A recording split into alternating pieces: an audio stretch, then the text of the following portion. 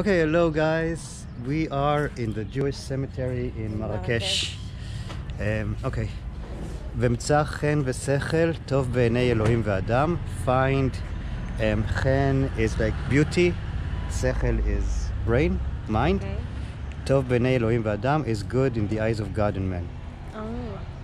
יקומון הקיצו ורננו שוכני עפר כי טל אורות טל.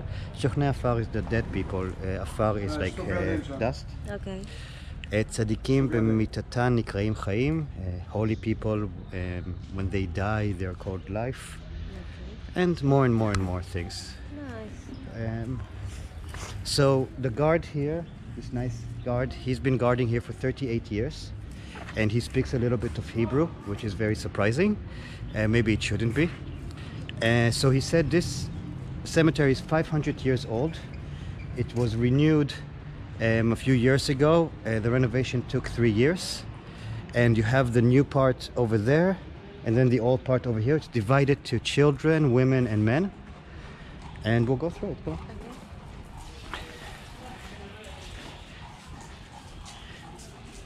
So here you have, this is French,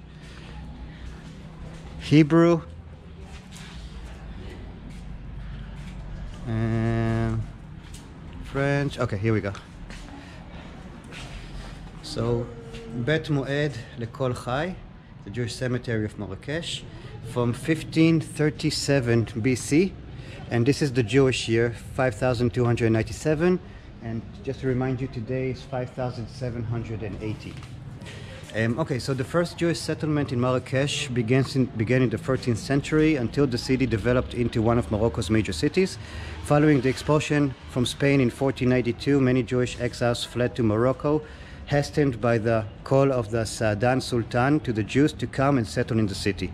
The Jewish quarter, Melach, adjacent to the cemetery, was built in 1557. 500 years ago, more or less, in order to protect its Jewish inhabitants.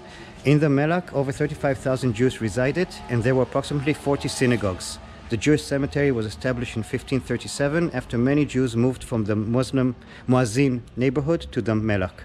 The cemetery covers an area of 52 acres, and it is the largest Jewish burial site in Morocco. Wow. The arrangement of the graves is unique to the city of Marrakesh. In the cemetery, there is a children's section, where over 7,000 children who died of typhus are buried. There is also a separate men's section and a women's section, while around the perimeter of the cemetery there are graves of the pious, the judges and the scholars of the city who are believed to provide protection for all those buried. In the cemetery there are buried saints and devotees who taught Torah to the community of Marrakesh as well as throughout Morocco. Among those are Rehanania HaKohen, Rabbi Yitzchak Deloya, Rabbi Moshe Heliwa, Rabbi Avraham Abutbul, Rabbi Shlomo Amar, Rabbi David Chazan, Rabbi Avraham Azulai, Rabbi Mordechai Ben Attar, Rabbi Shlomo Timsuit, and Rabbi Pinchas Kohen Azug. Awake and sing for joy, ye that dwells in dust, for your dew is a dew of light. Isaiah 26:19. Okay, Nice. let's see. Can we Yes, go? of course we can. And this is the prayer for the cemetery. Everybody needs to say a prayer when you come. We have a prayer for the road. We have a prayer for, like everybody, you know, for the house, and prayer for the cemetery. Being non-religious, we're going to skip that. You can read it. If you know Hebrew, you can read it. If not, Google Translate. So Okay. I suppose This is the this is the children's section. Okay. So here is up. No worries. בית החיים מרקש וקברי צדיקים שופץ בסיוע הכשרה חברה לביטוח שמעון מירון ובתי סוכנות הכשרה. So these are the people who renovated it. They're called הכשרה. They are an insurance company. Probably from Israel. תעמוד להם. Yeah.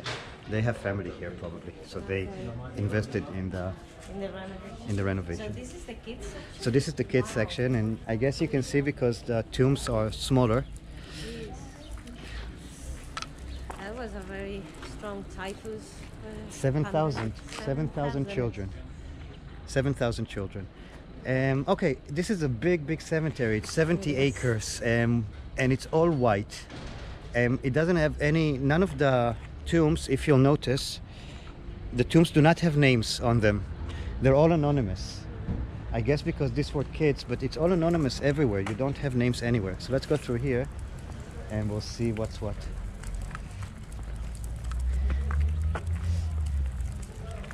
So here is babies. Chalukat tinokot. Tinokot is babies. Yeah, but babe, those people, this is like 300 years ago. Yeah, this is Chalukat tinokot shel Bet Rabban. Tinokot is babies.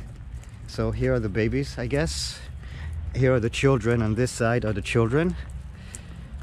And you also have the beautiful wall around. Yeah. Well, it is a beautiful place to rest.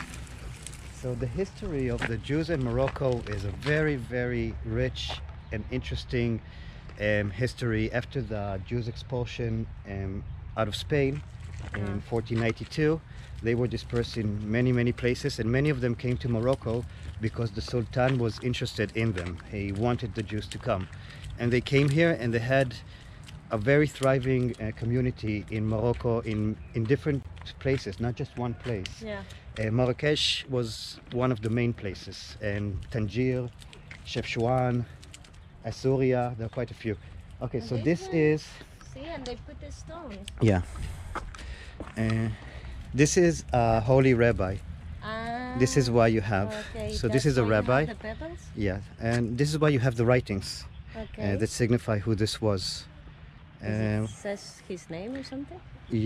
מצבת קבורת הרב הקדוש, החכם השלם וכולל האור, כולל פצמר, רבי אברהם אשקקור.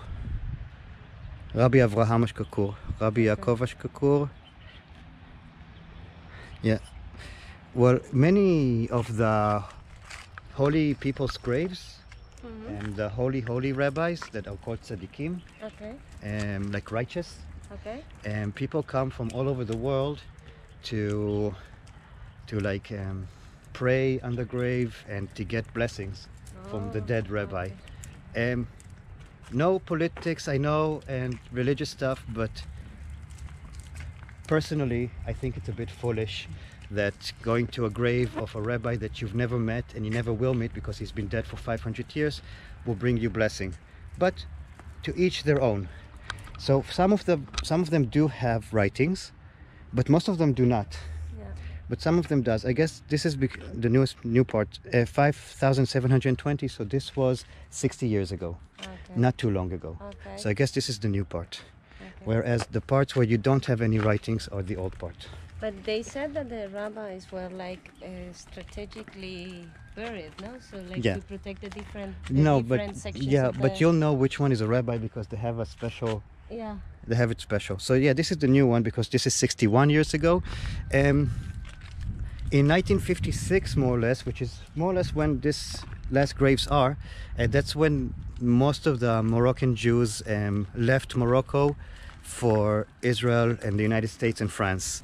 That happened because after the State of Israel was born, many of them were seen as traitors or people that can't be trusted anymore, and they didn't feel comfortable in Morocco anymore, and they left. And they went back, and they went to Israel, America, and France. But today, the Moroccan government is working very hard to conserve these places. And me being Jewish, walking in Morocco for almost 3 weeks now, I didn't feel any anti-Semitism at all, not even a little bit. Even though, truth be told, throughout my travels in the world, I've never hidden who I was, and I've never received anything negative about it. So I'm sure there is anti-Semitism in the planet, but I, luckily enough, haven't experienced it. And I lived 5 years in the United States. I've traveled in Asian countries. I traveled throughout Europe. I traveled to Germany. I traveled to all the places that are known for loving Jews, and everything was fine. But here in Morocco, which is a 99.3% Muslim country, I got like very amazing Yeah, it was a good surprise. reactions from people. So this is a grandmother, Savta Yakara, dear grandmother. Frecha Eshet Yael. So the newest one do have some writings. Yeah, the okay. newest graves have writings, and the old ones don't. Okay. But the new part is quite small. The old part is bigger. It's bigger. But you can know which one is new by the writings. Yeah. And that one is like elevated from the. Well, you never. That's the old part. The You know, old they part. probably extended it Ah. as need be. So the more you go, I guess maybe they started from there and then they. Yeah, and they. Yeah. I don't know if you can see that over there. It says Moshe Ivgi. Moshe Ivgi, if you're listening to us, yeah, Moshe Ivgi, this is for you. If you're listening to us, you shame us as Israeli. Yeah, this is a cemetery and you have no right to write your name on the wall. If I'm wrong and you got some permission from the custodian here, then I apologize. But if you just went and wrote your name over there, you should be ashamed of yourself.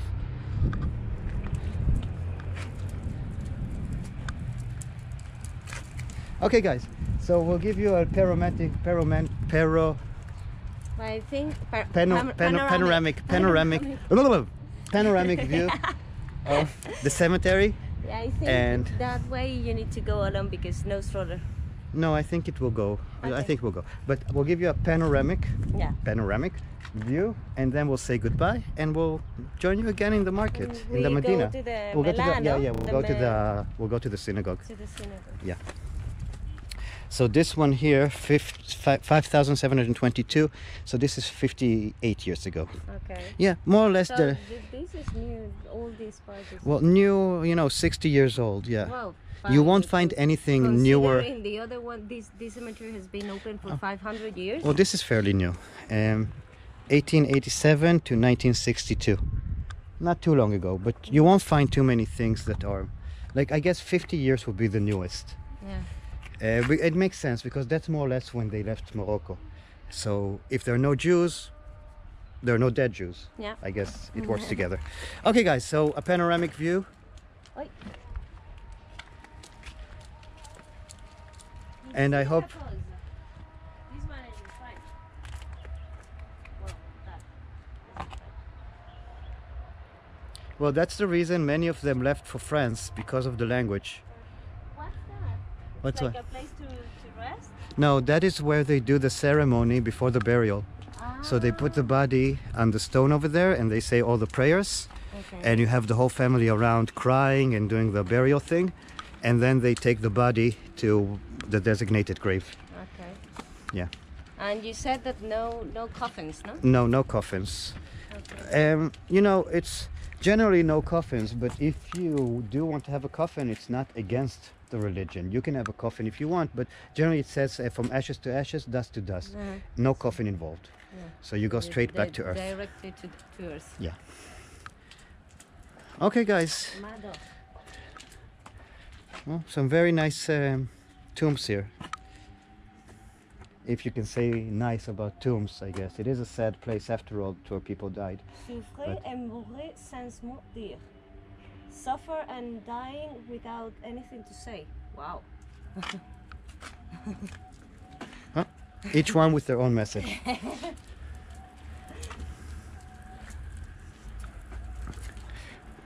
Well, I don't plan on having a grave. I want to be burnt, but if I did have a grave, I would say, here lies a free man. Yeah. Okay, guys. So, wow, 14 minutes. 14 minutes.